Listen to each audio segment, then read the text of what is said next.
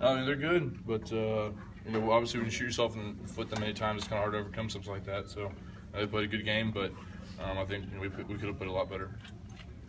Ryan, how frustrating were the turnovers? You'd make a run and then something would happen. I mean, yeah, turnovers suck. You know, just change the pace of the game, but you know, you can't just blame the quarterback or something like that. It's an entire team effort, and something that we gotta keep stressing. And you know, as an offensive lineman, I know myself, I could have done a way better job of giving the quarterback more time.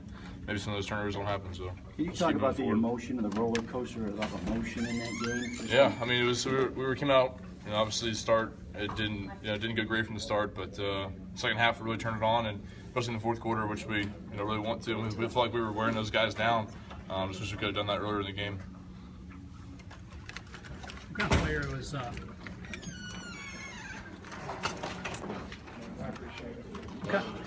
How was the matchup with Kim Deitch? Is he a good player? Yeah, he's a great player. I played against him last few years, and big guy who can really move fast, and we just did things that we shot ourselves in the foot, but I don't think it's anything they did. They did a great job. They played hard. I think we played hard too, but we just had too many turnovers and too many missed errors. So. What was it like in the locker room afterwards?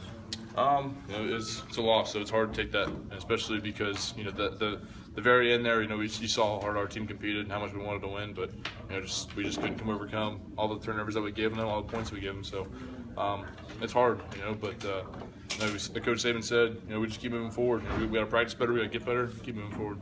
Thanks, Ron.